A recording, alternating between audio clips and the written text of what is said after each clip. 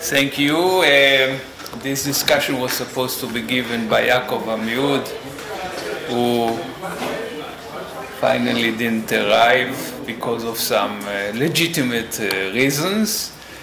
And he sent me his half-baked discussion, and I had to finish it, and I'm glad I did it, because I learned a lot, and also because I had a chance to give some constructive criticism of an economist. Now, you know, he has a really nice presentation, and the research question does stakeholderism emerges or shines out when it's most needed, the COVID area and so on. And they will also say, no, in the time of COVID, we find stakeholder capitalism fails to deliver on its promise. Okay, that's it. Okay, and the sample you got, it's about 20 months of data and 116 mergers. And the findings, everybody got a nice premium, shareholders gained, CEOs and other directors took care of their interests, and the interests of the community, stakeholders, remained, as we say, orphans. Nobody took care of them. Now, the conclusion is also, I'm glad you didn't mention it, because this is really problematic in my opinion. The laws and regulation are the way to promote stakeholder welfare.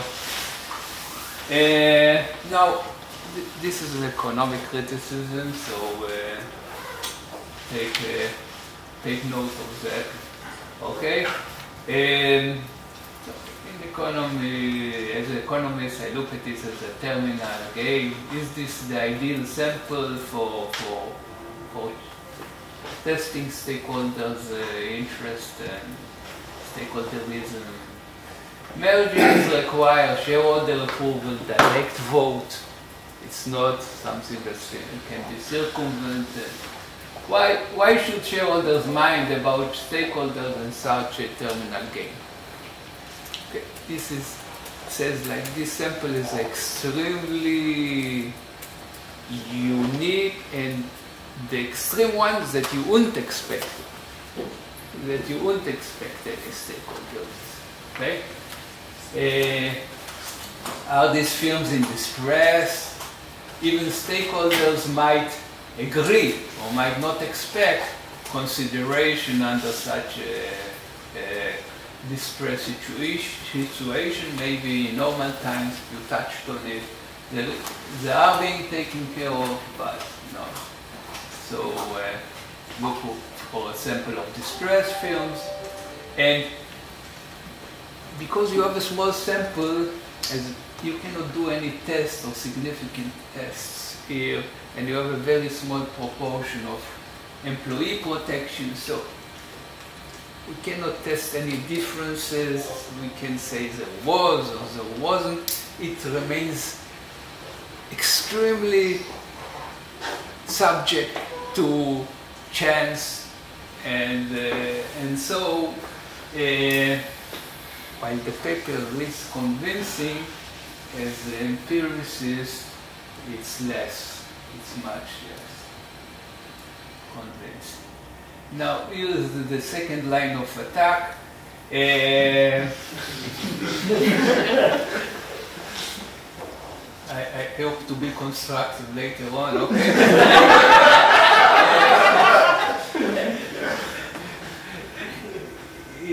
It might be not optimal, okay? If you want to, the general good, the economic good, the society good, okay, it might not be optimal for the society good to stakeholderism in such a situation, extreme situation. Why?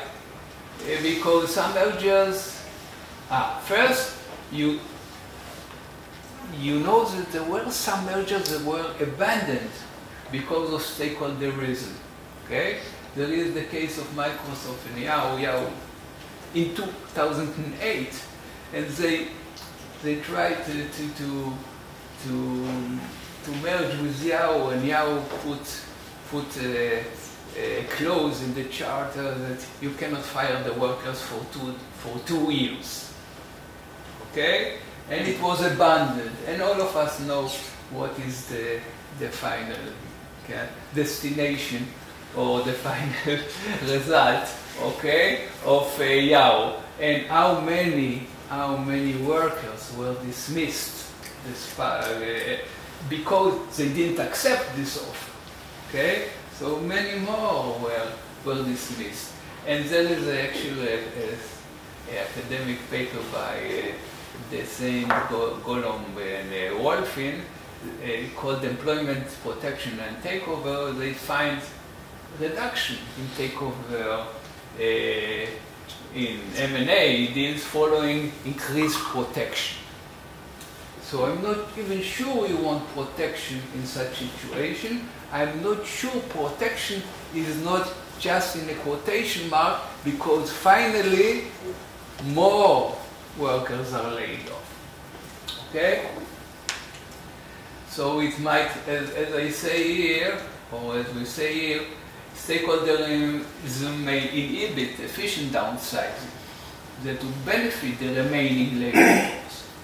So are we in a situation that stakeholderism helps and kind of derails efficient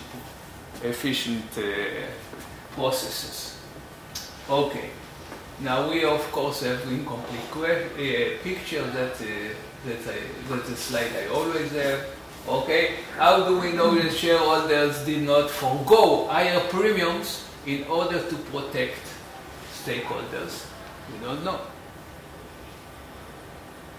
We don't know. If you look at the 30% premium, I can tell you, I have worked with mergers, it's a typical, it's an average premium. So maybe they didn't, maybe they did forego, maybe they didn't, okay? Now, what proportion of labor force required protection, meaning non-union? Maybe there were union workers there in those companies. They are protected against layoffs. They got their big compensation in such a case, okay? They don't need any more protection, okay? They were just looking to be fired, okay? Now I have these failed offers that are very intriguing in my mind. It's more interesting, okay? Why? Because if you can identify failed offers and you can identify that they failed because of those kind of reasons, that's a great sample or great addition to our knowledge. Isn't examining failed offers a better, or not a better, complementary at least test? Okay, and there's also the economist or empiricist. One suggestion: if you divide your mergers into stakeholder conscious, those that kind of have protected somehow the workers or the community, and non-stakeholders conscious deals, and show what were the shareholder premiums. Okay, this is a methodology. Were they higher when they took care of their workers? Were they lower? Were they higher when the CEO got little protection or little monetary compensation for, or severance pay or golden parachute or whatever, okay? Or where they're higher when they were. So you put the whole picture of those stakeholder conscious versus non-stakeholder conscious, and you see if others maybe pay the price as well, not only stakeholders.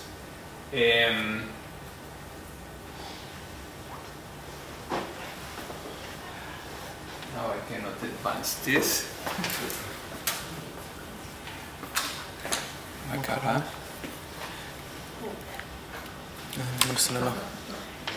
Okay, I know, I have the alternative. Now, summary, US firms do not appear to protect stakeholders in a terminal situation such as merger. Okay, that's the fact. Okay, that's the established. Now, there remain holes in the picture. Usually, there exists some intriguing further tests. Transferring responsibility to the government should be minimized in general and does not fit the case of mergers. Indeed, in my opinion, could be worse. Okay, thank you. And do we have time? I didn't look at the time. Anybody else to? I will give 5 minutes. Anybody else? Or you want to respond? Maybe I'll. Can I come? Okay. I will. Okay, just you were first. Just a small comment regarding the no chapter clause that you said it only reveals more negotiation power. It also reveals less negotiation power because the target or the company that mergers, when it knows that there isn't other offers, so it also reinforces the other side that it won't have to so they didn't have it from the beginning. They had it for practical negotiations, and in the end, they said, okay, for this we'll give you the no-show provision.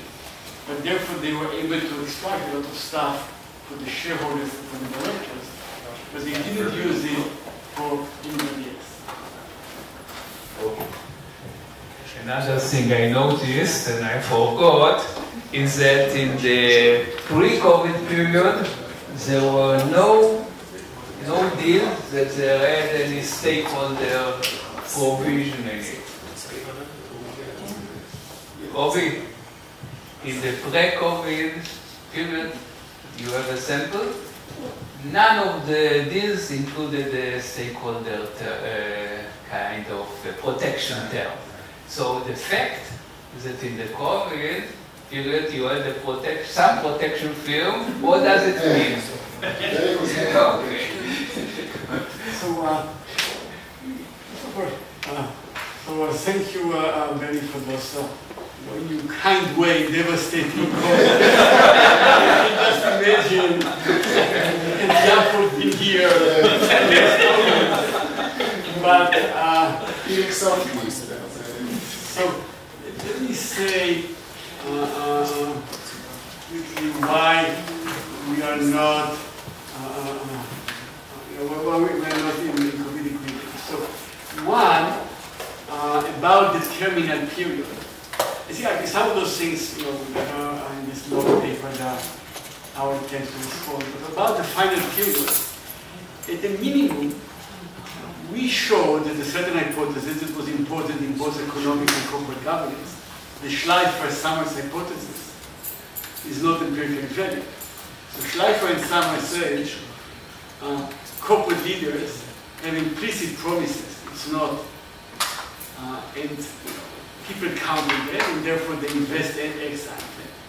And both Schleifer and Summers, and many people building on them, say this is the reason why managers should have power in takeovers, to block takeovers, because that would be the way for them to fulfill their implicit promises, and therefore ex ante to induce investment by employees and others. And what we are showing is that however appealing and interesting this implicit promises hypothesis is, it doesn't happen in reality.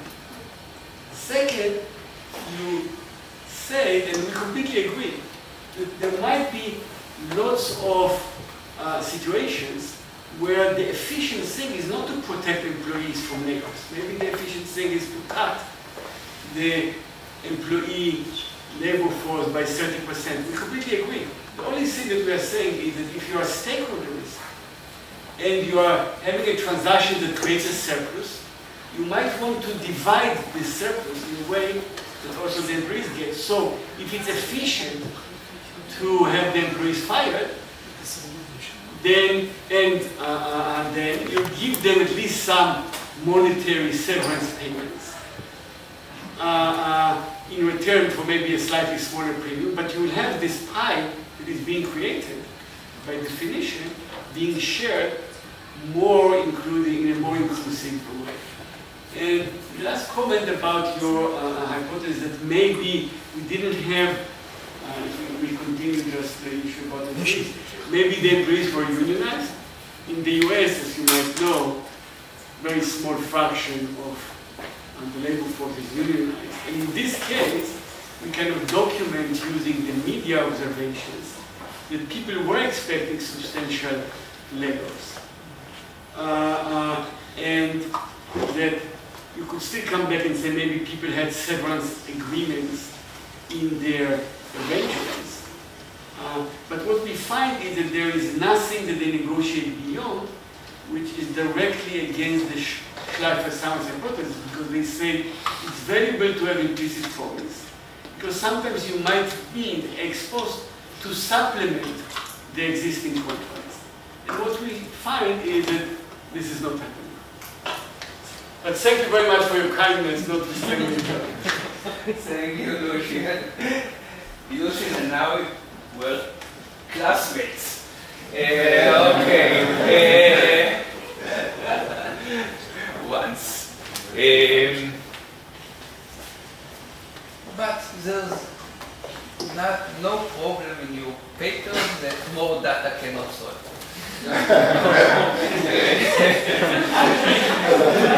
One question. Many people react because the standard methodology is you do a t-test or you do a regression. Now here, what we find, and this was the same thing in our earlier paper, is we come to the sample, and if you want to use the language of, there is an hypothesis, which is the Stakeholderism hypothesis, or let's say the Schleifer-Summers hypothesis, that says the corporate leaders, when they come to sell the firm, there is this big surplus, there is this big mana. The hypothesis is that they will remember the people who worked hard in the basement for 20 years, and they will give them part of the pie. So you can say the hypothesis is that we will find a significant, substantial incidence of protections. Now we come and we find zero, none, zilch, nothing.